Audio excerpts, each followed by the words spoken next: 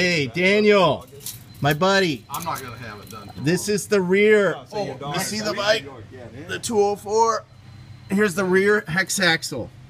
And it looks like you have a nut and a washer, and then the bracket for the floorboard. And then it looks like you have just a little bit over an inch and almost a quarter, inch and 3/8 for the spacer. And then you have your chain guard, and then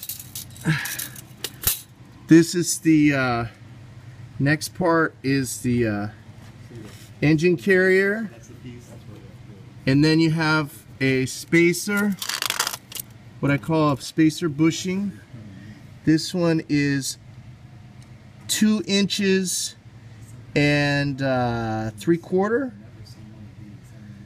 2 3/4 inches. And then you have the other engine carrier, and then we have a long rod here on the right side of the bike that is 5 inches, just shy of 5 inches. And then you have another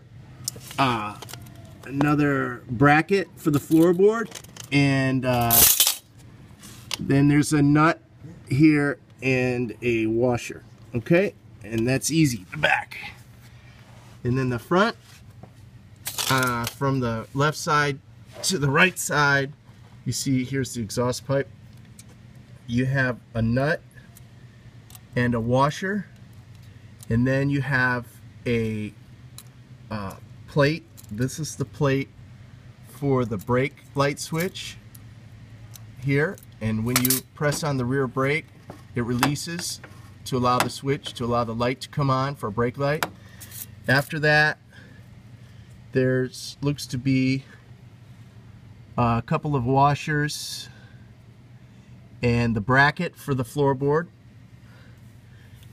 and then you have a bushing that is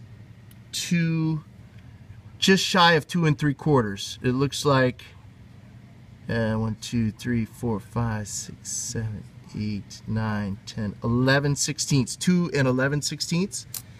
And then the carrier brackets in between a spacer that is 2 3/8, 2 3/8 inches. And then you have another bushing that is just shy of 4 inches, like 3 7/8. And then we have a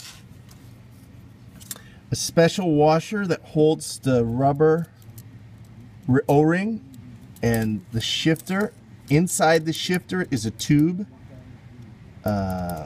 another bushing inside there, and then you have another rubber O-ring, and then you have the floorboard bracket and a nut and washer.